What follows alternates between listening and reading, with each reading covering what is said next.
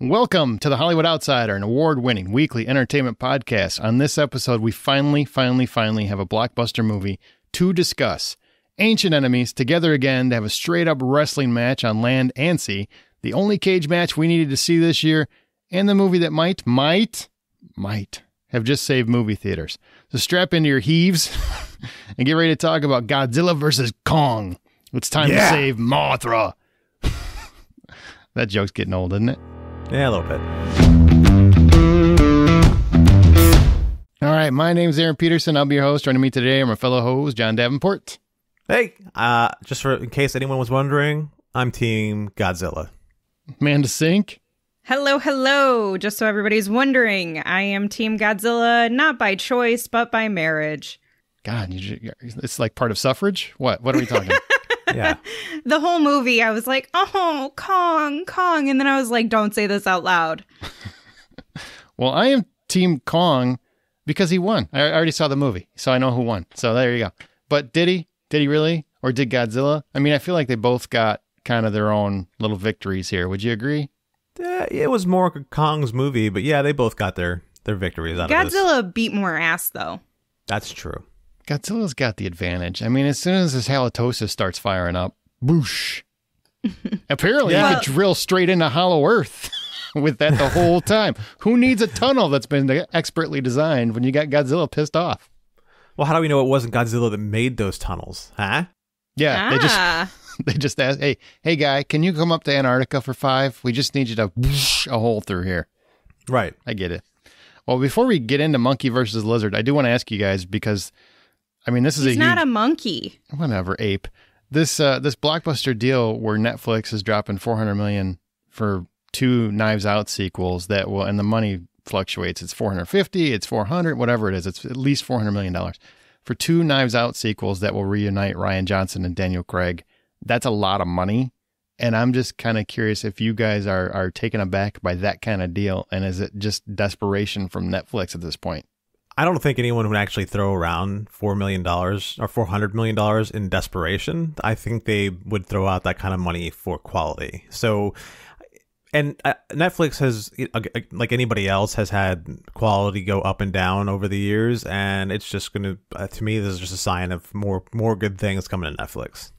Yeah, I think it's really just a reflection of how much people loved the first movie and them trying to grab onto it because it did so well and they have so much opportunity to continue with success with Rian Johnson and Daniel Craig still at the helm of things, the face of it.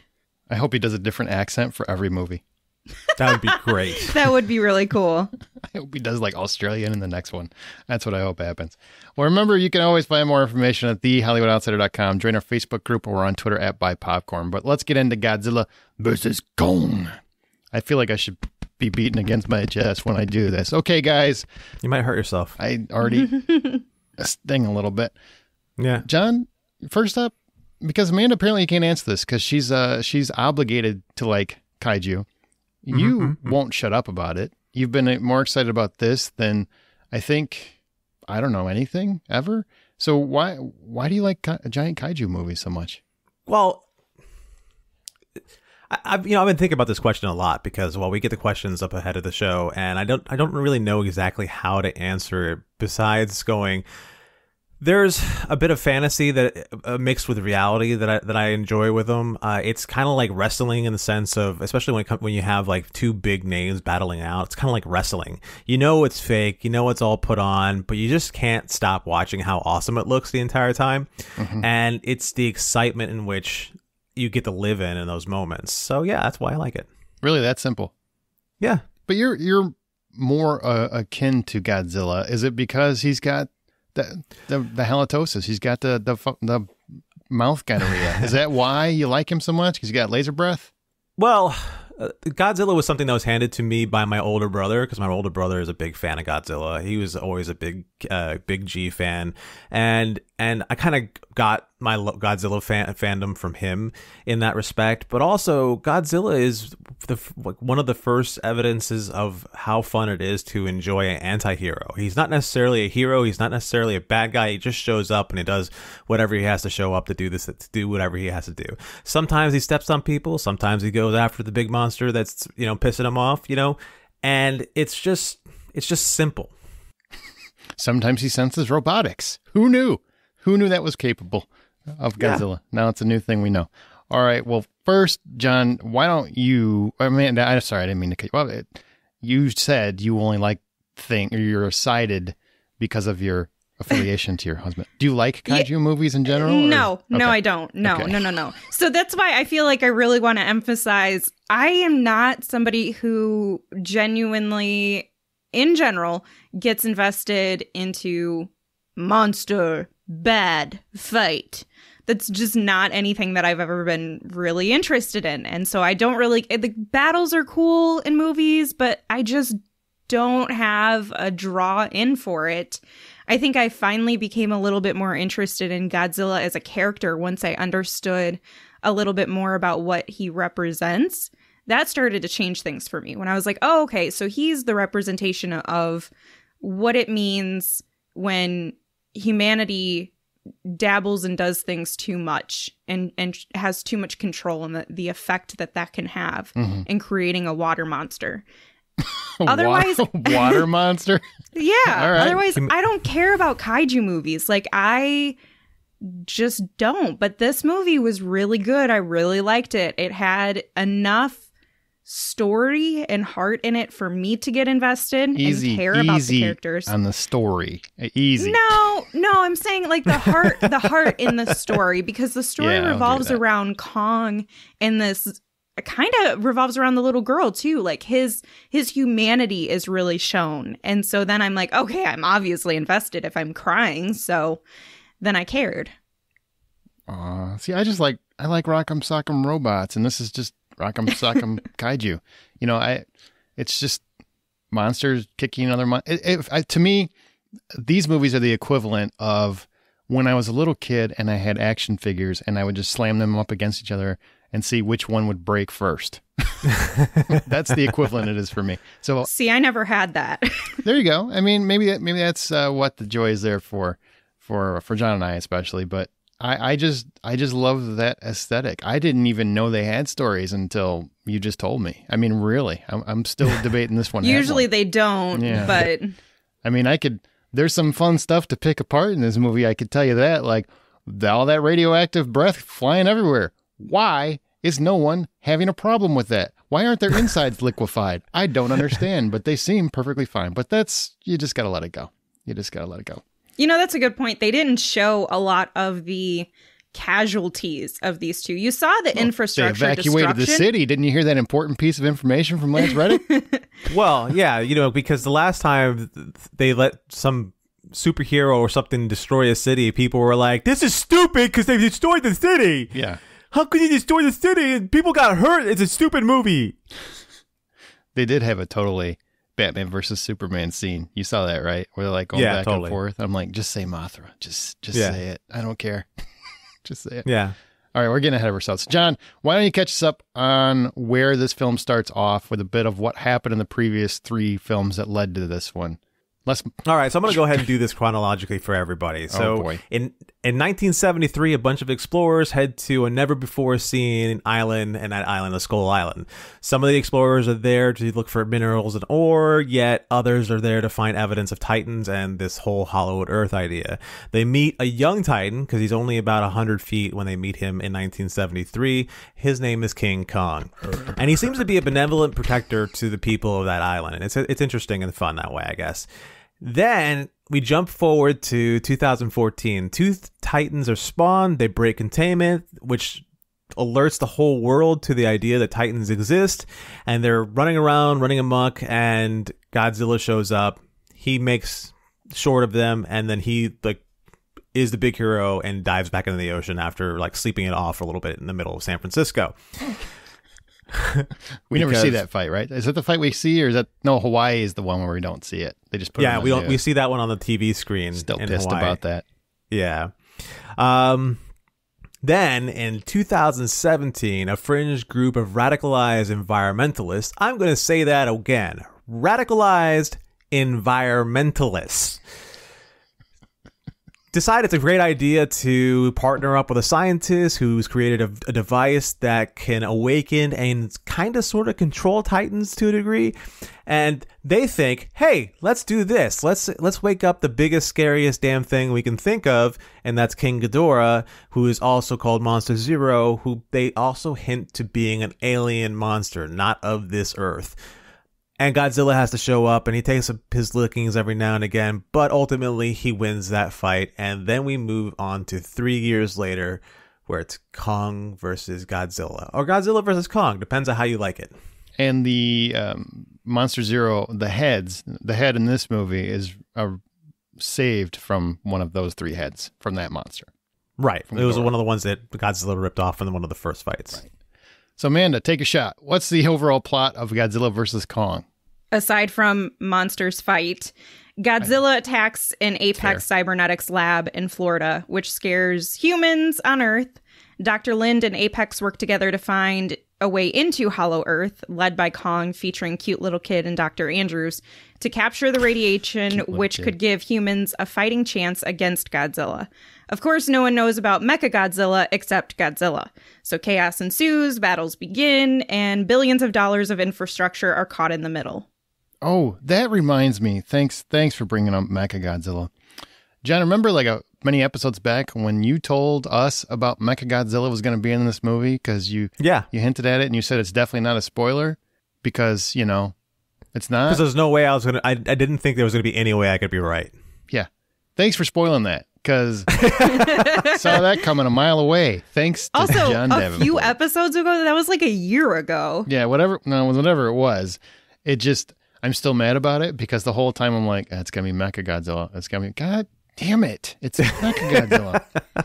So before we get into the next part, I want to ask you guys, in the incredible title sequence, I loved it. Like, I'm not being sarcastic. That was really cool. That was very cool. Yeah. But were any of you wondering what the words were around the names that they were blacking out? It was like stripped out. Oh, no. Because I took 30 minutes to decipher it for you all. Why? Oh, did you? Why? Because I wanted to know what it said, because it seemed like it was so cool that Wingard put this in here, and it goes so fast that you cannot. I mean, you have to like play, pause, just so you can capture the right second. I'm sold. You did the work. Let's hear it. What do you got? Okay, so the history of Titan words will be explored in a film by Adam Wingard that sheds light on previously hidden truths. Alexander Skarsgård needs to prove existence to Hollow Earth to salvage his tarnished reputation. The inclusion of Millie Bobby Brown will aid greatly in the quest. Rebecca Hall has done extensive research that is indispensable to the mission. Untold secrets will be exposed by Brian Tyree Henry and fellow truth seekers. Shun Agori, the connections between Hollow Earth and monster sightings has long been established. List explorers have attempted to prove the connection, Isa Gonzalez, and many have perished. And I'm leaving the names in there just so you know how it was listed. Julian Dennison, Hollow Earth husband rumored since earliest historical record. There are shadowy figures, Lance Reddick, who invisibly navigate these liminal realms. Working in concert with Kyle Chandler, they hope to bring the monsters into the light. Huh. There are many factors, including advancements in technology in Damian Bashir. Citing works of ancient alien theorists, Hakeem K. Kazim has worked in conjunction with Kaylee Hoddle to establish a controversial narrative. Commonly held beliefs are subject to doubts casting by Sarah Haley Finn CSA, which undermine progress. Working from skeletal remains, costume designer and fully fleshes out renderings of monsters' appearance. Visual effects supervisor John DJ Desjardins and creates simulacra of Titans based on existing evidence. If I'm saying these things wrong, I'm sorry. I promise you're not saying them right. Thank you. And Atomic Blast is a visual effects producer, the likes of which Tamara Watts Kent had never seen.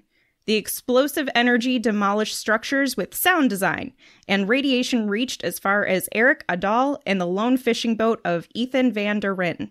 The monster's sounds are compared to music by Tom Holkenborg, which I think is kind of funny. The record of monster clashes is edited by Josh Schaefer, Ace, to reflect ongoing battles. The military has increased spending to support production designers Owen Patterson, Thomas S. Hammock as they gear up for intensified battles with monsters. The most dramatic battles were captured by director of photography Ben Saracen, ASC, BSc. The most compelling footage was suppressed. Increased activity necessitates rebuilding. Executive producers Jay Ashenfelter and his cohort Herbert W. Gaines do the work. Executive producers Dan Lin and his ally Roy Lee control information that makes it to the public. Kong's powers fascinates and intrigues executive producers Yoshimitsu Banno and Kenji Okahiro, so they study his anatomy. In data produced by Thomas Tull, studied by John Joshny, Brian Rogers is able to track Kong's progress. Reports of monster rampages produced by Mary Parent, PGA, are expurgated by Alex Garcia, PGA, with Eric McLeod to allay public fears. The ability to track monsters is based on the character Godzilla, leaving a wake of destruction across properties owned and created by Toho Corporation Limited. Evidence is plentiful, but a cover story by authorities seeks to protect Terry Rossio and Michael Dougherty and implicate underground groups and Zach Shields in the recent increase in Titan activity. Reality is stranger than anything in a screenplay by a raving lunatic and makes Eric Pearson and Max Borenstein seem credible by comparison. Directed by Adam Wingard to cease investigations. Dear God, what started as a really clever in-joke went way too long. It was very long. Yeah. Both you and them. I don't But that's interesting. At least, I mean, it all has more to it. I kind of wasn't even looking at it. I just assumed, I'm like, oh, that's some cool stuff I don't need to know. I was looking more at the newspaper headlines and things like that. In the prior Godzilla footage and Kong footage and all that, which was cool. Right. But I was like, I feel like I felt like there was some sort of a hint in there. So I wanted to investigate and do all of the work, which Internet took a long sleuths, time. I like it. Well, I'm glad you did, because I wouldn't. So let's take on the story. We're going to go through the characters, starting with the humans, the smartest of all of them. Nah, it's a joke. All right, we're going to start with, I believe it's pronounced Chia or Chi. I don't want to get that wrong, but Kaylee Hoddle is the deaf girl that can communicate with Kong. This is probably my favorite of the human aspect. It's probably my favorite easily of the story elements here, because I just thought she was, yes, adorable, but also I thought she had real depth and heart to her. Yeah, I can't agree with you more about that. She was pretty incredible, and every time she was on the screen and interacting with Kong, I just loved every minute of that, because it's just like, as far as, you know, big little girl, big scary monster loves her. Like, that's just such a great dynamic to play with, and they do it so well with this. Yeah, she was easily my favorite part of the human story, or any story that I needed, and without her character, there would not be as much sympathy for Kong as we had. And it really drove the feelings for people who were undecided, I would say, between which character they're going to root for. It really drove them towards Kong and made Godzilla seem to be the bad guy, because Kong just wants to be home. He just wants to protect this little girl. He's just E.T. Yes. And he's learned how to do sign language because he realizes that she's deaf and she can hear his heartbeat. And everything was just so emotional, and it elevated the intensity when Godzilla would attack Kong. Yeah, and she was the only one that survived from the natives, the way that they explained it. But she was just absolutely adorable and fantastic actress. I hope she has a long and storied career in Hollywood. And I also want to know, nobody noticed this when she's teaching the giant ape sign language? Like, nobody, there's no camera. I mean, there's basically an entire dome around this place. You would think there's some cameras hanging around. Nobody captured this. I'm like, hey, what's she doing? He seems to be responding. Did he say home? That's odd. Nothing. I was more concerned, like, nobody is worried about this tiny little girl running out to, like, play with the giant ape that could, I mean, literally the tip of his fingernail is bigger than her entire body. Yeah, the child parental laws there in Skull Island are very thin, very thin. Well, she's not actually anyone's kid anymore. That's true. She's just bait at this point. That's never stopped us from assigning them to a parent. That's true. Yeah, sad but true. Sad but true. But she was the best element, and I did love that we were able to communicate. And I do want to ask about the humanized Kong, but I'll wait until we get to Kong because we're going to go by character. So anything else on her? No, she was great. Alexander Skarsgård, Rebecca Halls, Nathan Lind, and Eileen Andrews. Eileen's been keeping Kong at an off-site facility. It's Skull Island, but it's just basically with a dome over it. Never noticed the sign language thing we just talked about. Nathan lost a brother or something, searching for Hollow Earth. Why did they need to Kong to get there? That's one element of the story I don't get. What did you think of these two particular characters and their journeys, I guess? Is it a journey? I don't know. They went to Hollow Earth. This whole Hollow Earth plot was a big issue. I didn't think it was as much of an issue for me as it seems like it was for you, just because I only need to buy into it a little bit.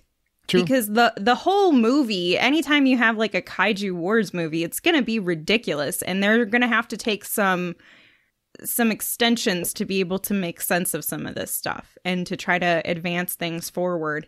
So I get they wanted to get to Hollow Earth and there was a purpose behind it.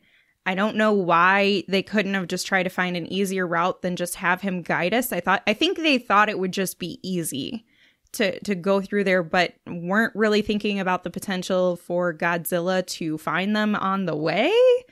I don't, especially when you're going through the water to move him. Why didn't they take helicopters to begin with if they're worried about the water? Well, apparently his presence in the water he can sense that.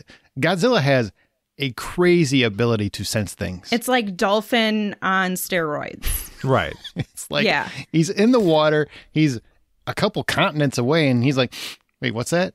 That smells like my ancient rival. What is he doing in the water right now? But I think the helicopters wouldn't have been able to sustain that long of a trip. Right. Because this Skull Island, if I'm not mistaken, based on what I saw in the title sequences, is over by Hawaii. And they needed to really get them pretty far to get them to the destination. So I don't think that it would have held that far. But at the same time, I also learned that the helicopters that they use with like the two little spindly things on the top, I don't know what the words are. They're called ospreys. Yes, those things are notorious for crashing. And so it seems a little crazy that they would all just unite and get something to the destination without dying. So it worked, right? It did. It worked for me. I didn't care. I was fine. Yeah. You know, Alexander Skarsgård's character, I like what they did. They didn't make him seem like he was a badass. They didn't make him seem like he was very cool or knew what he was doing. He was a coward and a nerd. And that was I did like the coward and the callback to coward. I thought that was great. Yeah, that was pretty great. And Rebecca Hall, she was just... And it's not that she was not enjoyable to watch on screen. It's just that she was just completely overshadowed by giant monsters, and you kind of forget that she's there sometimes. But her relationship with Chia or Chai or whatever you say, like that relationship was actually very sweet to see whenever she's interacting with her. I love those moments too. It's kind of like not as sweet and cool as when she is interacting with King Kong, but there's like a love there, and you can actually feel that love between the two of them, and I like that. Yeah, they Go ahead. No, they very much feel like mother and daughter without being mother and daughter. Like you can tell it's a very parental love, and she looks to her as a parental figure. Yeah. My problems with some of these story elements, like I don't know why we had to talk about Nathan's brother dying through trying to get the Hollowed Earth. That doesn't make any sense other than to give you the idea that it's hard to get there. And then as far as Kong going there or not, it just seems like they may have poorly identified the reason Kong was there was to take him to this certain like power thing or radiation thing that is the big power plant that they're looking for to power things, I guess. I don't know. But the energy source to power Mechagodzilla. Yeah, the thing you ruined for me. I paid very close attention to that. Yeah. It seemed like the only reason why Kong needed to be there. Otherwise, they would have been searching everywhere for this power source. But this whole idea that Kong has a rivalry with Godzilla kind of led them to that throne room. Which is I really like that aspect. I think that's cool. Ancient rivals and whatnot. The Don't worry. It's muscle memory from just being an ape. What? I don't know if that's a thing, but maybe it is. Maybe in science there's some I mean, there's genetic disposition, of course, in people for that to a certain extent. I don't know about locations. Usually it's personality traits, but you know what? They're very instinctive. And maybe that worked. It's one of those things where, like, we might be picking the plot. I didn't care. Like, I never care about the plots in these movies. I am not one of those critics that just picks the plot. I just think it's funny, some of it. And the brother aspect, they had to show that because they had to demonstrate that it's very dangerous to go in there without the proper equipment, so that you could explain why they have these new jazzy neon Tron mobiles, or whatever the hell these things are. I think they're the carriers from V, right? Like, isn't that what it looked like to you? Just with flashy lights? Yeah, they could look like the carriers from V, only with 4 turbines on them, as opposed to just like it flies for no good reason. Exactly. And you had to have them down there with Kong because they have to mention important information, like that axe is recharging right now. You know, that's something we needed to know, that the axe is on a recharge. And and I think the only way you could get this all to work is with Apex. Yeah, and wireless recharging. I think that's an important story element that people aren't talking about. It's very important. Well, you realize what the axe is, right? I think it's a big metal thing that goes in people's legs, or Godzilla's leg. No. Okay, what is it? The axe is actually it's actually one of the plates off of another creature like Godzilla that had died there. Oh, okay. I didn't know that. So it's one of those plates. That's why when he placed the axe into that groove that's in the giant Godzilla skeleton, and it ended up charging up from that moment. So what they're saying in that moment is that the power source was essentially the skeletal remains of a different creature like Godzilla. That once united, powered up. Right. And pissed Godzilla off, and he's like, I'm going to open up a hole so it's a lot easier for you guys to get in and out of here from now on. Right. Yeah. Good call. I like it. All right. Now we go to the probably most needless additions to the plot. Like, I don't even know why we needed them there other than to show some things. But Millie Bobby Brown, Gillian Dennison, and Brian Tyree Henry as Madison Russell. Her dad, Kyle Chandler, also returned for 3 minutes. You heard his name in Amanda's monologue. Thankfully. Josh Valentine, conspiracy podcast host Bernie Hayes. That's who they play. And I want to point out just one thing. Okay, Bernie Hayes, he's a source of humor, so there's definitely some of that. So I learned that lesson from that other superhero team up. It gets into like every secure area, every single one. Just, he's undercover, I get it, but this is a guy that scares me in 3 seconds from knowing. I'm like, I would not let him into any secure area, but he's just like all over the place.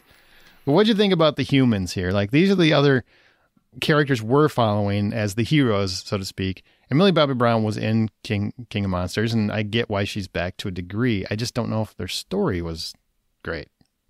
Was it a great story? No. Was it needed? Not really. But it did. I mean, it connected. I was more surprised that Millie Bobby Brown had more to do than her dad, like more screen time than her dad, who is a more pivotal character to all of this. We didn't need him. I mean, we didn't need either of them. We don't need either of them. I'm just saying between the two, it would make more sense to have his character have more screen time because he's actually a part of that. She's just like a little conspiracy kid who's like, yeah, let's just go stalk this podcast host and make him do our deeds. Let's go hunt him down because we know he drinks bleach or uses bleach all the time. Showers so we with know. Bleach. Yeah, whatever. Yeah. So that's how we find him. Brilliant. Yeah, it's just, it's next level. Now, I will say that they had some, I mean, they fit the story in here. They made it work. But I think also at the same time, if you took them out, probably would have been just as fine. Well, the only thing is the people saved Hong Kong, technically. Because, of course, we've got two of the biggest titans in the world, and they're going against, a human-made robot. And, of course, we got to have people come in and spill some, what was it, whiskey, booze, to give the advantage back to Kong. And that's, honestly, all these things are I'm kind of nitpicking, but I'm not really nitpicking because I don't really care. That one I care about because that one irritated me. I'm like, no, I want them to win and win fair. I don't want this where people got to come in and thank God the people were there. No, the people suck. The people are the reason these two are battling it out and destroying tons of infrastructure. So that's the only part that really annoyed me. Yeah, I'm with you on that being very annoying. It would have been so much more interesting to see the two, both Kong and Godzilla, actually do a team up fight where the two of them, one's holding one arm and one's doing this, one like that. And they tag each other in and out. They tag each other in, and they're constantly like just keeping this thing on its toes, because obviously it's stronger than Godzilla and it's stronger than Kong, but it can't be stronger than both of them. That would have been a whole lot more interesting of an ending, to see them just actually work together. And then that moment at the end where they kind of stop and, hey, I'll follow you on Snapchat. Yeah, bro, I'm out. That whole moment would have been a lot cooler. But yeah, I agree about these three characters. Well, actually, I liked Bernie. I liked all three. He was enjoyable because he was funny. Bitch, what? Yeah, like he was needed. Bernie, like you guys talk about how it was like he's one of these people that you wouldn't let into high secure areas, but to me, he is that guy who can get himself everywhere he wants to go on accident. And we all know this. Just because he's funny, I get it. I can be funny at times. I don't think I've ever gotten in a secure facility. I think I'd be in jail. I can't tell you this, but I know somebody who's like this, who accidentally gets themselves in places that they don't belong. I think I know this person too. No, I'm fascinated. I know a guy that does that too, but not quite to secure level at government infrastructure buildings. Oh, but he's already there because he's still an engineer. Yeah, I know he's an engineer. He's already there. Yeah.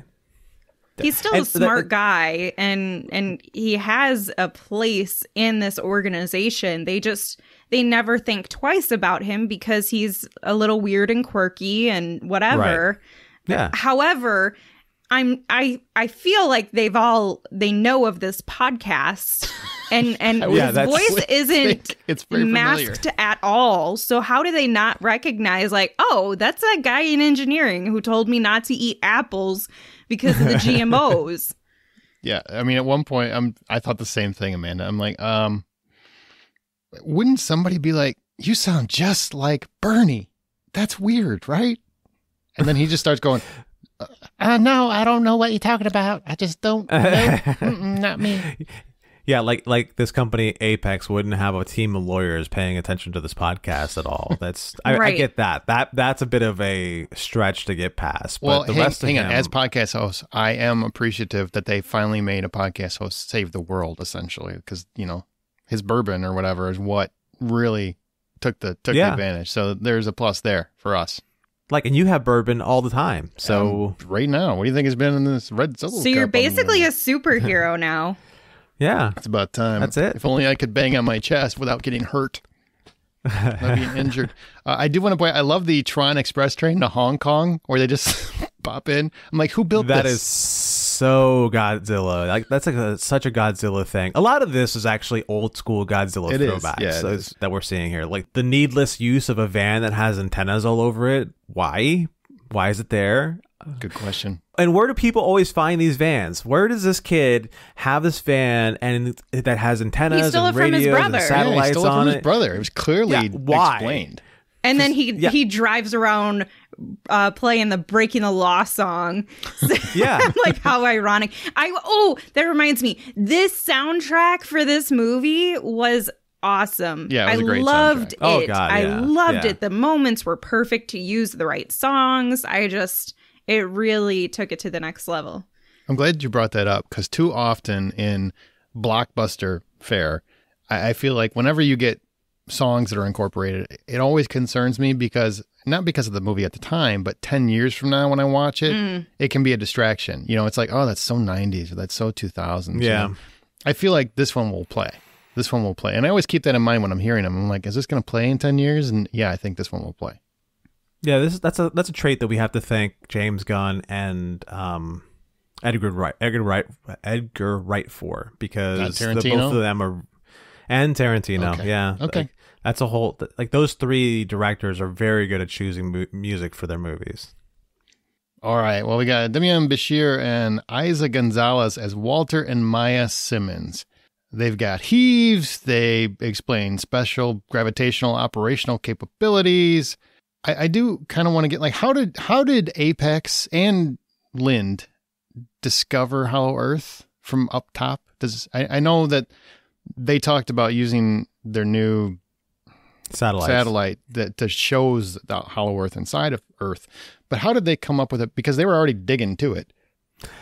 Lind knows about it because he was part of Monarch, and Monarch has been testing that whole Hollow Earth theory since the first movie, or since Kong Island. Okay.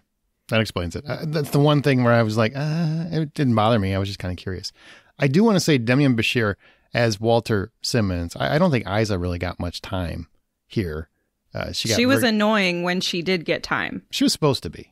I mean, I wanted her to die. Like either of them. And she kept calling it a monkey. And until I was like, okay, maybe he is a monkey. Then I realized and found out, no, Kong is not a monkey. This really bothers you, being labeled a monkey. Well, they used it so much. I'm like, first of all, it's the cliche, obnoxious, annoying woman who's kind of stupid. But at the same time, I did want her to get smacked around by Kong. Is this a woke thing? Am I going to get canceled because I said monkey like 3 times? No. I don't think it's anything where it's like an obnoxious woman kind of thing. It's just supposed to measure her level of caring about Kong and arrogance. And so yeah, her arrogance. So her it really emphasizes those things the most versus making her this obnoxious woman. It's just more about she just doesn't care and thinks she's queen shit, so she's just going to call it whatever she feels like calling it. We can all agree it was great when he squished her, though, right? Yeah, that was funny. Yeah, he just looks, and the thing I loved about that, this was a fun touch, and it's probably Adam Wingard because he's great with little stuff like this. But the touch was Kong pulls the heave up to his face, looks in the window, makes sure he knows who's in there, and says, "No." But Demian Bashir, I thought, like, he's an actor I really love. I really love his work. He's been in a lot of things. But I don't think I've ever seen him this animated and just chewing scenery. And I really, really dug it. I really want him to be more of these kinds of characters. He just seemed fun, you know? Yeah, he definitely did. He seemed like he was just eating the scenery left and right, and he was completely thrown into this role. That just like... He disappears in it, and you can't measure any of his other roles to it. And he's just that perfect, I'm a megalomaniac billionaire who's going to take over the world. That's great. Save the world. Not take it over. Save the world. No, I mean, you say tomato, I say tomato. Some guy has a 400-foot tall robot Godzilla. They're not there to save anything. They're there to be like, hey, guess who's boss now? I mean, you have a case. You have a case, counselor. Yeah, I thought he was fantastic. I did not expect him to have as much range in his acting just based on things I've seen him before in terms of playing a completely opposite character. Like, I just didn't expect it. So that was nice to see him do, and I hope we get to see a little bit more of him because that's twice this year we've seen him. So that's nice. Yeah, he's a great actor. That kind of segues into Apex's creation of Mechagodzilla and how Walter has his right-hand man piloting the poor thing when it gets short-circuited. It's very sad. But what happens is they get the energy, and apparently they just replicate it. John, please explain. Yeah, they take the sample down in the hollowed earth, and they send the chemical makeup, I guess, to Apex, and that's how they synthesize this fuel for Mechagodzilla. In minutes. Yeah. Minutes, maybe seconds. Because they were ready. They've created an entire express train to Hong Kong. I think they can manage to do this within minutes. I still want to know who built that tunnel. Who built that? Because was it underwater? Never mind just the tunnel, but they're in Florida. They're in Pensacola, Florida, and they built an underground facility.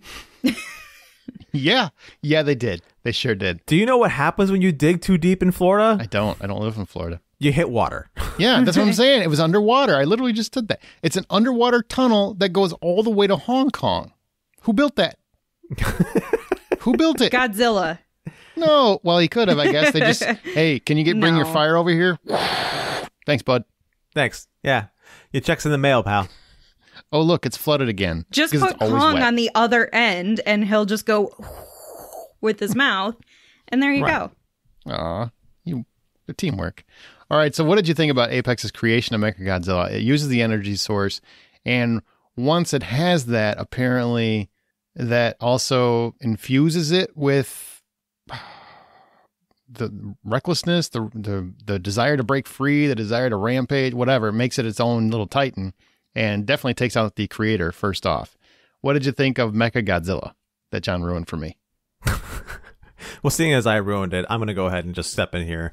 First of all, my ruining it was nothing more than like I saw elements from the old Godzilla movies in that first trailer, and all the elements reminded me of Mechagodzilla. That's why I said there's no way Mechagodzilla's not in this movie. And I expected to be wrong because I'm wrong so often.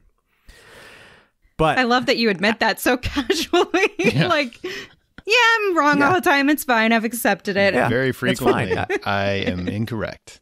Yeah. I'm rarely ever right. It's okay. I live with it. I sit in it. I wear my dunce cap very happily. It's just a great place to be, and I don't care. The creature of Mechagodzilla I thought was awesome. I like the idea of how they explained it kind of getting its own consciousness from from kind of like the leftover remains of Ghidorah, which and as well as what was inputted by this human being who had his brain plugged into the whole thing, because who sacrifices their brain like this? I don't know, but this guy did. Yeah. He didn't realize that's what he was doing, but that's what he did. So yeah, and as far as the fight goes with Mechagodzilla, and it's actually so much cooler than any Mechagodzilla fight I've ever seen, because he is, he's more dynamic in his motion. He's not very robotic. He's very alive, and it's just brutal what he does. Oh, and the minute when the camera goes up, the scales or whatever, and they start popping into place. Oh, that was a great moment. That was a great reveal. That was a very cool moment. I liked how big and like everything that Godzilla is, he was, and then some. Like I anticipated, because again, John anticipated it to be, and the internet, to be fair, to not rag on John too much. The internet did totally ruin this for us. But true. No, John ruined it for me. I didn't see it anywhere else. Nowhere else did I see that. I fully expected it to just basically be Godzilla but robot. But it was Godzilla and then some as a robot.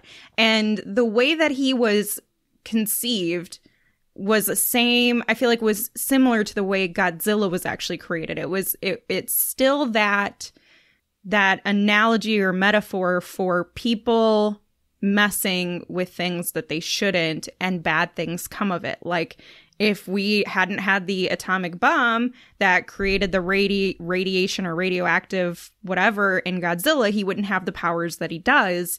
And this Mechagodzilla wouldn't be as crazy and big and, consciously thinking on his own independently and having his own autonomy if they weren't trying to control it. And it's humans trying to interfere with things that they really shouldn't. And it always goes wrong. We know it goes wrong. And yet, never listen. And so as much as that is a typical cliche, it still worked for me, because I feel like these other two monsters, they're ruled by more than just fight. They're ruled by more, at least that's what I took away from this movie. They're ruled by more than just their historical plight that they have between these two big rivals. Like they manage to work together because they're like, shit, no, bad. Stop doing this. And well, I mean, Godzilla's ruled by, no, you don't make two of me. All right. Yeah. There's one I'm the king, baby. I will burn this house down if you think you're going to make a replacement for me. My first name is God, right? You guys picked it. God. You should know. I'm just saying. That's crazy. Oh, I can't believe I didn't mention this. One thing I couldn't stop thinking throughout the entire movie, all right? This is going to sound weird. But you know how they're in Hollow Earth, both in the middle and at the end of the movie because of Apex and whatnot? Mm-hmm.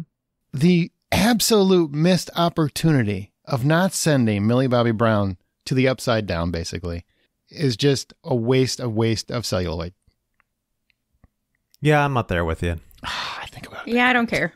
That would have been fantastic. You guys don't understand how fun is. All right, well, Kong. Speaking of Kong, before we actually talk about the fights, because I know you're going to talk about the fights, right? I'm just going to talk about Kong. Oh, okay. I was going to talk about, the character of Kong, but is there more? Well, I was going to talk about something related to the movie, not necessarily the character. Well, you're already in it, Amanda. Let's go. Okay, I'm here. My favorite Only Amanda thing would have a 5-minute conversation about something she's going to have a conversation about. My favorite thing that I think has, in my perspective, has not been done this well, at least in any other movie that I can recall. The way that they made these characters through the special effects made them look so... The ratio of how large and real and the impact that they had. The scale. It felt so authentic, and it created a level of terror in me. And I'm like, shoo, wow, they are really big. Like, I guess I never thought about how big a giant ape would be or how big this Godzilla and the water creature would be, because when I see them, they're typically like scaled down a little bit more, still big, but not as... It just wasn't emphasized as much in previous movies that I've seen. And so here I'm like, wow, these are really, really massive creatures. And more than just, are they as tall as a building or taller than a building? It was, what is the impact of them falling down or swinging their arm the wrong way or splashing in water? And I thought it was take out so a condominium. Perfect. That's what it is. Boosh, yeah, gone. At least 12 of them. Like, it was the best part of it for me because and especially seeing it in a theater with a massive screen and Dolby surround sound, I was completely there. I felt like, okay, this monster is going to eat my face soon if I don't move out of the way, because they felt so big and real. That's one thing that these movies in general have been really good at is setting up the size of these movies. I still remember in the first movie the Halo drop scene, in which they use that in the trailer. You see him kind of freaking out not freaking out, but he's breathing in the air as he's dropping down into the clouds, and then you realize that he's going through the clouds. And he's still in the clouds, and then he's like falling past Godzilla's hand, and just how small he is in comparison to the size of Godzilla's hand is such an awesome scene. And I loved how they played with that size aspect of him. And again, as far as the physical impact of a creature like Godzilla coming out of the ocean in Hawaii, where it actually creates a tidal wave to some degree, is awesome. The only thing that I would say in terms of the design between the monsters is it was really unfair, because Kong, you look at his face and he's like adorable, and he's got like puppy dog so eyes. Cute. Like, Oh yeah, little monkey, ape, whatever. You look so cute. And then you look at Godzilla and he's angry and ugly and scornful. I mean, he just looks like the ex you've been trying to get rid of for years. It's just like, yeah, poor guy. No wonder he's got that bad breath. Just angry. That's true. That's one of the reasons why I think like this was King Kong's movie more than it was Godzilla, because Godzilla wasn't in it nearly as much as Kong was. Well, he destroyed everything. God, he fell. At one point, he stumbled and fell down, and he knocked out, I think, 3 skyscrapers. That's a big dude. But to be fair, Godzilla, the moments he did have were huge.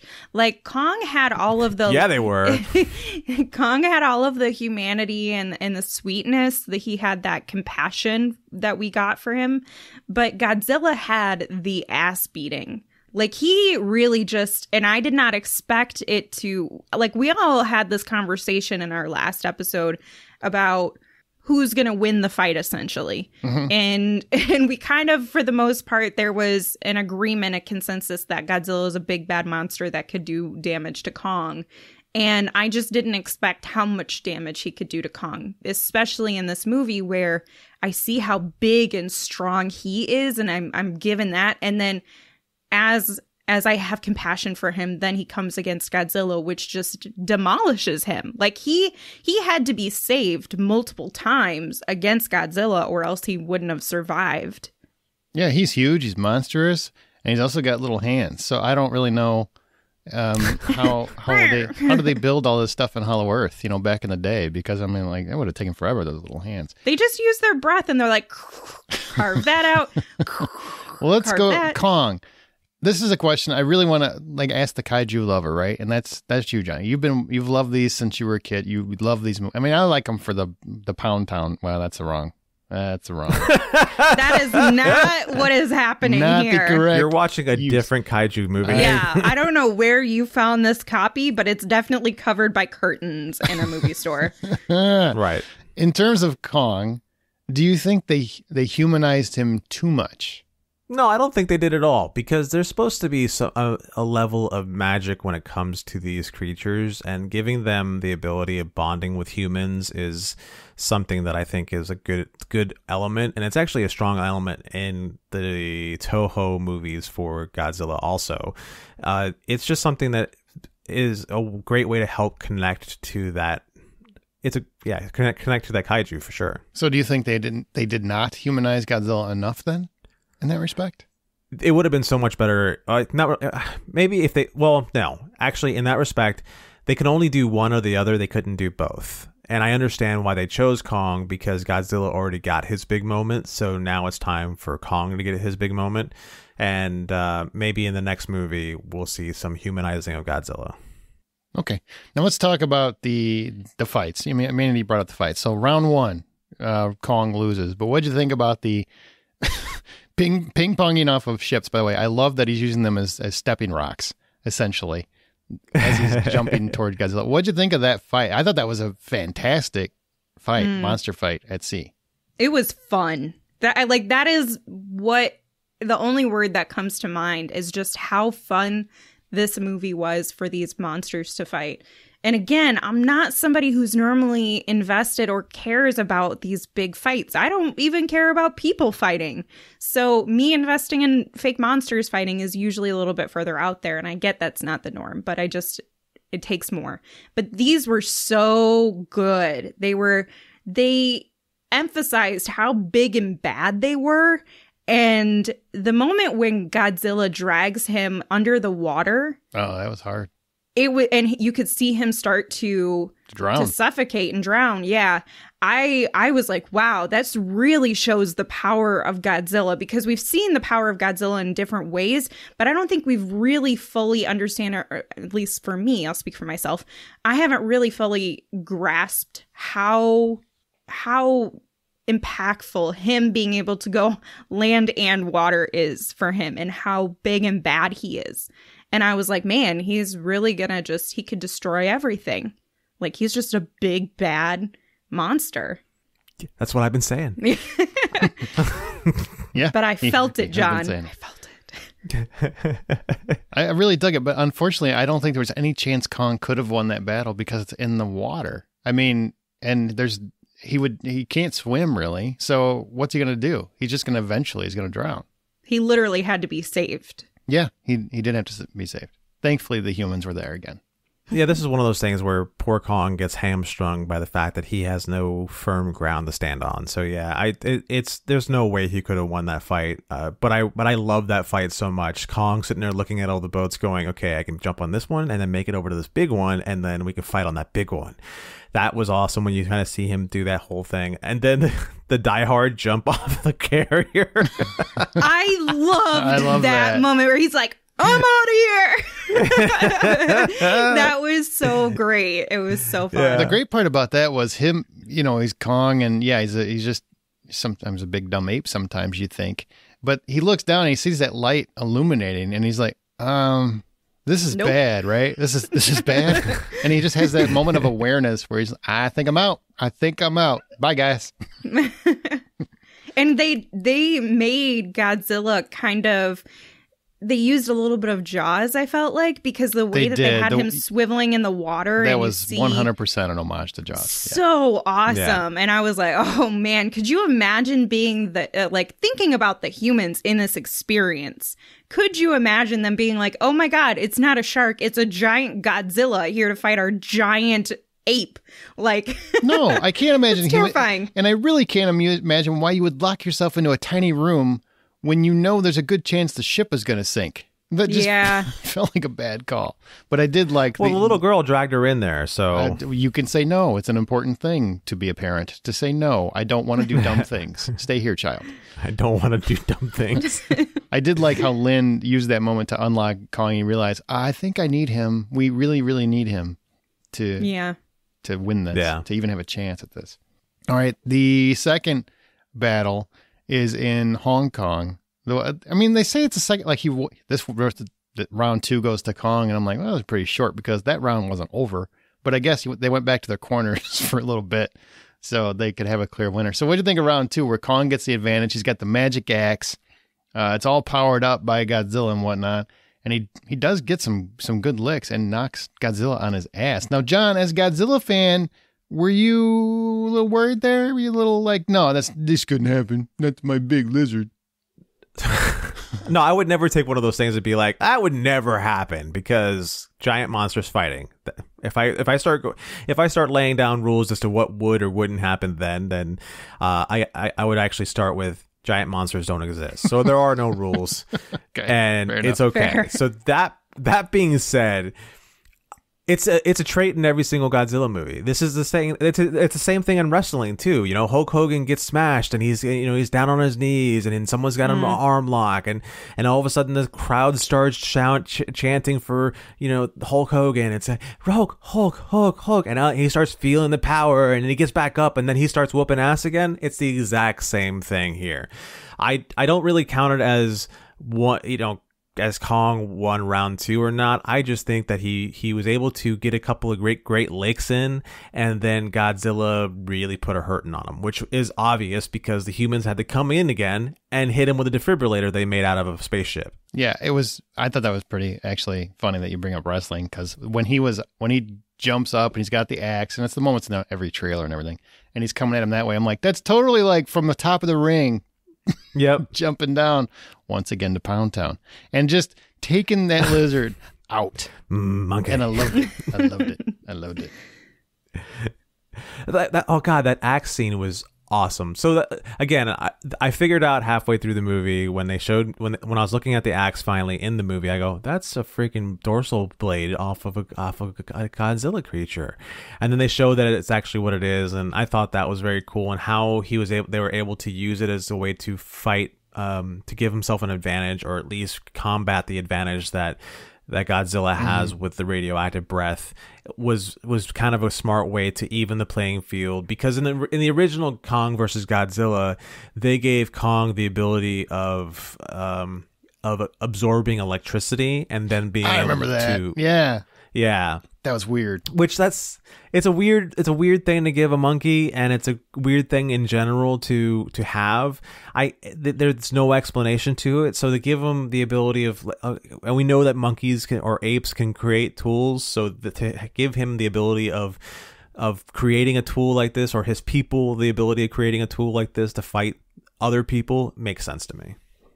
Amanda, you're a big Kong fan. Did you love the fight when you thought maybe he was going to win this one, and then you realized a few seconds later he's not? I was excited for him, but I never felt like he won. Like, there was no moment where I was ever like, yeah, Kong won this. Yeah, it was just Kong got a few seconds of beatdown on Godzilla, and then Godzilla came back and was like, all right, homie, now you're ready to really play. Let's do this. And, smacked him around a bunch. Killed him. So it never felt like Kong actually won.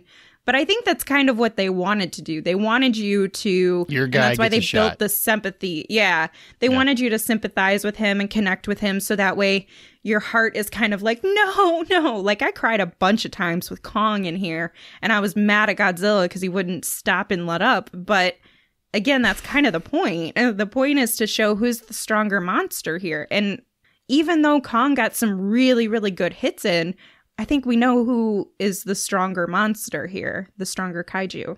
Yeah, and speaking of who the strongest one is, you can support us on Patreon at patreon.com/The Hollywood Outsider. That's called an awkward plug. You're welcome. I want to mention the third fight. I mean, I don't really think it's a third fight. I know Skarsgård wants to throw it out there that was round 2, but feels like it was round 2 and then round 2 kind of finished because Godzilla did kill him. And I think Kong conceded too, so Kong did bow to someone. Now, did you guys collectively, do you feel like that was the right answer to the who's going to win?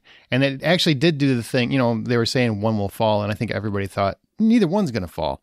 But one did fall. I mean, King Kong really did die. If it wasn't for more people, he would be dead. That's a good point, actually, because I was thinking up till this moment, I didn't really feel like anybody fell, and that this was just, they just used that as one of their log lines or something. Decision.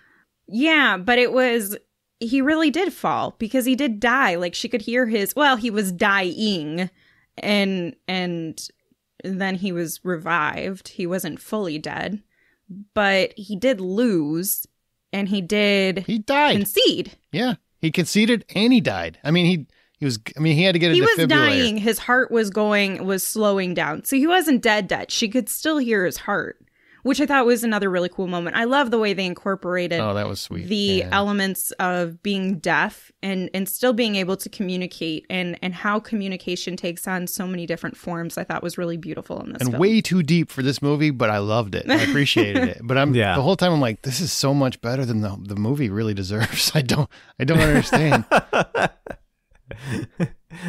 Someone's actually paying attention here. This is kind of bullshit. But that leads to, Kong's dead, and then Lin comes back with a heave and has a great idea about I'm going to jumpstart my heart and gets him going and gets clear. Okay, brings him back from the dead, and but during that we get the fight between Mechagodzilla and Godzilla. Now this is where you get Godzilla fighting the murder bot that he's been sensing for the whole movie. I'm still a little fuzzy on how that works, but I'm just going to let it go because who cares, right? He just knew somebody was making something that smelled a little like him in the water, I guess. I don't know. There's some explanation to it. Oh, please. Okay, let me try and tell me if I'm wrong or right, because my thought was he could sense so Ghidorah, that brain telepathy thing that was happening, I think was what signaled to Godzilla that there was something going on, because he knew that Ghidorah wasn't alive anymore. But he knew that there was something happening because he could recognize that and sense it, and they were using it for their benefit. And I felt like that's what that connection was for him. Well, it's a little bit of that, but in King of the Monsters, there's a lot of talk about how there's actually in Godzilla, there's a lot of talk about how the Titans identify each other, and and that's one of the reasons why they create the Orca, that device, and that essentially calls the monsters left and right and center and wakes them up. So that when that scene in which Bernie is in the back of the tunnels and the floor rips open and there's a piece of equipment, that big red ball that's kind of like pulsing in a way, that was acting like the Orca was acting in King of All Monsters. It was giving off a signal of an apex predator, and that's what was triggering Godzilla. Ah. Wow. I'm glad you're here, because that makes more sense. You're so smart, though. John. Yeah. Thanks. I tried. I wish you would have told me at the beginning of the show before I mentioned it 3 or 4 more times, because that makes me look less stupid. You know what I'm saying? Like, help a brother out is what I'm telling you.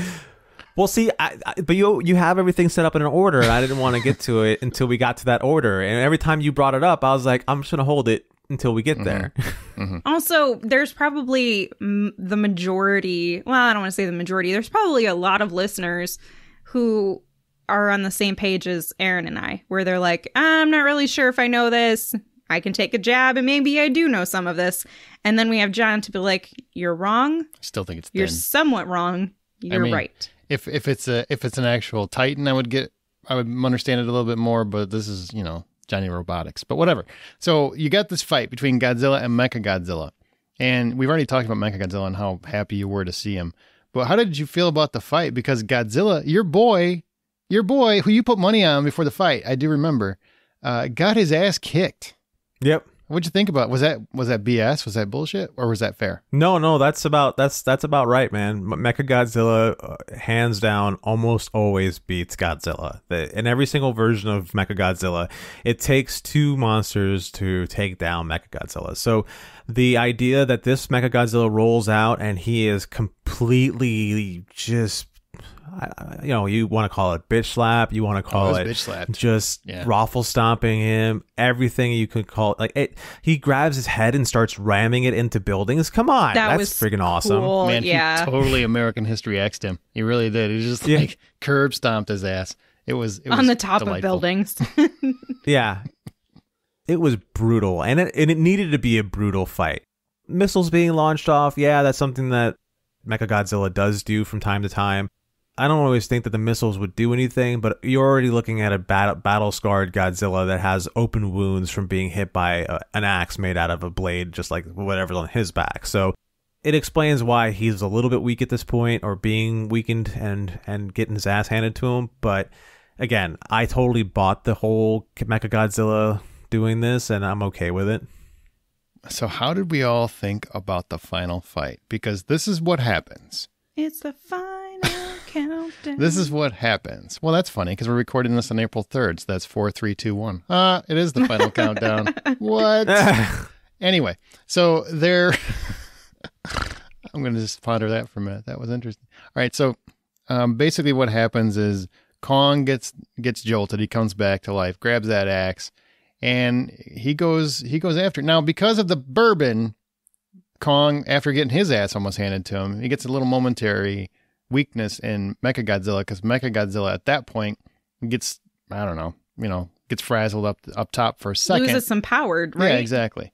Which, while he loses those senses, that's when Kong takes advantage of it and uses the axe, which Godzilla charges. He's like, oh yeah, you need some juice. Whoosh!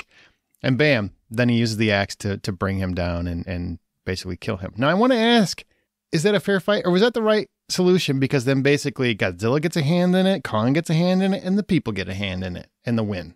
I would have preferred to see no people involved. So that whole pouring the liquor down the computer, though an effective way of doing it, just seems too counterintuitive to their explanation as to why all of a sudden Mechagodzilla is acting on his own. Completely destroys it, as I would say, because he's on his own because of this energy source and the Ghidorah and everything else, but apparently, Windows 10 is going to affect it.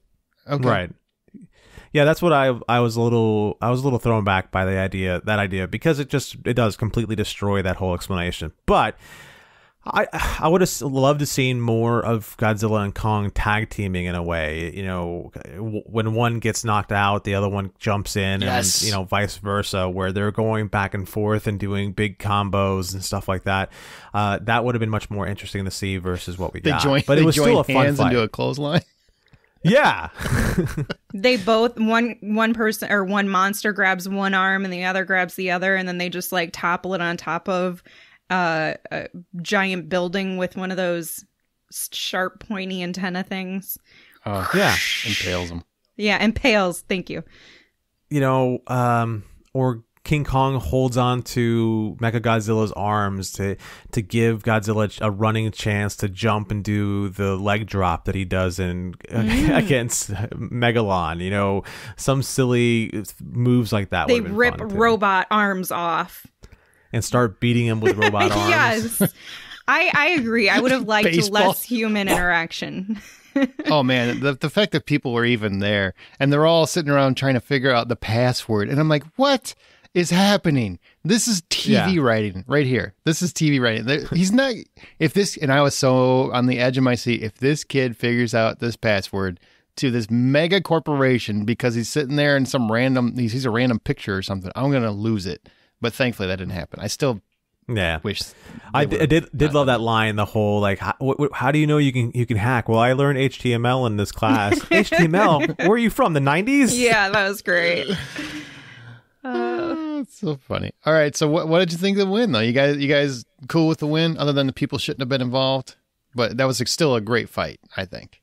We can agree. It was still a great fight. I still liked the win, and I did love the moment where they go back and forth at each other and basically, bang each other's chests back and forth. This, Kong's like, all right, you win this fight, and Godzilla's like, I win every fight, and Kong's like, yeah, you're right. And they got that nod of respect, like, I got it. You're kind of the king of the world. I got it. Right. I did think Godzilla was going to come at him again, or Kong was going to, because Kong started getting all angry again, or I took it as angry, like aggression, and I thought Godzilla was going to respond. Yeah, but he didn't, thankfully, and they just kind of went on their separate ways, which was great. But I do think that this could have been I don't want to say longer fight scene, but I think it could have been more involved, where we're focusing more on the characters. And I know we talked about humans being less involved, but just paying attention to them less. Aside from the moment where the little girl hears his heart. Yeah, that was great.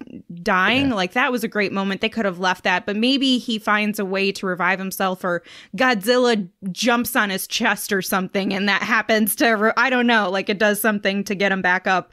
It just, I would have liked something that, ow! It was the monsters. Yeah. Godzilla steps on his pinky toe, and then he's like, it's on!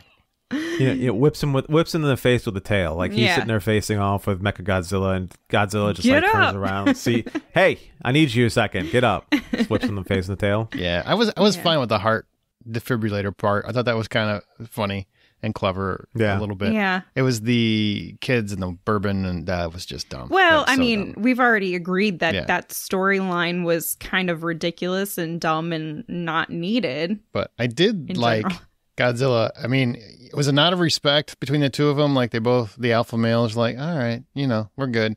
But I think Godzilla had like a little look back when he's walking into the water, where he's just, and I don't know if it was kind of like a respect thing, or if it was, I'm just making sure you ain't doing nothing stupid, bitch. Like, all right, I'm good. I'm out of here then. That was great. All right, and then we end with Godzilla going back into the water, and with Kong in the hollow earth / upside down, and he's just enjoying being home.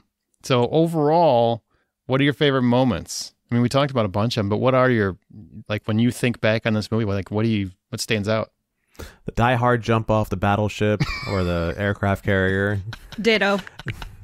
It was totally Die Hard. Hang on, I didn't even think of that. That's great. Yeah. He said this earlier. Where were we? I don't remember hearing Die Hard. I don't remember hearing that. that, but now I like it. I don't always listen. That was a great moment at the end. I wish Godzilla had some moments like that. Unfortunately, he didn't. But again, no, he did have one great moment where I will say this is probably like what stood out to me the most, when Kong is down and he's clawing him. That was a very visceral moment. Like, I was actually very concerned. That was the only time I was ever concerned for any of the monsters. I was like, oh my God, that's gotta hurt. When Godzilla digs his claws into him. So I think, he had some, plus that fire breathing down and burning a hole through the planet, I thought was pretty And the intense. Jaws thing, that was really cool. Yeah, and the Jaws moment. Yeah, the Jaws moment was pretty cool. God, there's just so many moments. That's the whole fight with the fight with when they introduce us to Mechagodzilla the first time, when the three of them go into that battle arena, and they're like, "Oh, what is going on here?" And they're like, "This is where things get sacrificed." And you're like, "Well, what's getting sacrificed in here?" And then the skull crawler comes out. Yeah. That was pretty great. I'm a big fan of all of the heartfelt moments. So the moments between Kong and Jaya, and just really every scene that they had when she first sees him and she's got her little Kong doll. I thought that was so cute. No, that was really cute. And we already talked about the defibrillator moment, the moment where she teaches him sign language and everybody else is like, wait a second, he knows sign language. He can communicate with her. Could have been useful. Yeah, a long time ago. Hey, can you lead us here? Because so right. You know more than every scientist here. You're way further than we are. Yeah, there were a lot of cool moments. The Hong Kong fight scene had some really cool ones where it was just big monsters fighting, and then it would zoom in on, it would be a close-up of their kaiju face, like angry and like, And I thought that was really cool. Oh, I love the lighting. I just thought the lighting was beautiful. Oh, yeah. What beautiful lighting they had in this, and just some of the I don't know, the neon that was flying everywhere. I just thought, wow, this is a really well shot. Like Adam Wingard, congrats. We've kind of raved about him since The Guest and You're Next, but I'm glad he got some access to some real money and made a fun ass movie. Yeah. Yeah. That scene in Antarctica where the little girl is telling him that home is down the hole. Yeah. And he kind of doesn't want to go. Yeah. That was sweet. Really, I hope if they make another one, I hope she's back. I don't care about anybody else in the cast, but her, yeah. I would really like to see her back. Well, there's a lot of people thinking that they're going to actually make a third movie out of it after this. It'd be a fifth movie, wouldn't it? Well, a third Godzilla movie. Oh, we don't care about Kong anymore? Is that what we're saying? No, we can move on. I was going to say, you're talking to the Godzilla lover of all Godzilla Kong lovers. Can get Kong's Adventures in the Upside Down can get their own movie without Godzilla in it. That's another really cool moment when they're going through. When they're what? Oh, when they're going through to the tunnel thing. Yeah, that was pretty cool. Thank God they had those machines that they developed without ever having any kind of sample of that gravitation. Right. Science. That's whenever you have a plot hole, just say science, and then science works itself out. Works for me, man. All right, so now if $10 full price of admission, what do you give Godzilla versus Kong? John, you can go last because I know you're probably going to be the most ridiculous score. Amanda? $8.50. Wow, I give it $7.50. John? I give it $8. I'm stunned. What? Did you just drop Should it? I lower my score? I think so. No, it's a fun movie. It's awesome. There is, like we talked about, like the little things back and forth about where there could have been some corrections, and if it's got corrections that could have been made, then they have to be addressed, and I'm addressing them with $8 as opposed to saying like it's a 9 or a 10 or anything like that. But you will watch it all the time, I'm guessing. I actually already have it queued up in my TV in the other room, so I can, because I hurt my back when I was working out this morning, so I got to actually lay on a heating pad for a little bit. So yeah, I'm going to watch it right now. All right. Well, before we head out, before we're done, I want to kind of discuss, because we all saw this in a movie theater, even though it is on HBO Max as well. Wherever you watch it, fine. We watched it all in a theater, and we had different experiences. So I'm kind of just curious what your experience was and your thoughts walking out of the theater of that experience, Amanda, since movie theaters haven't really been a big talking point as of late.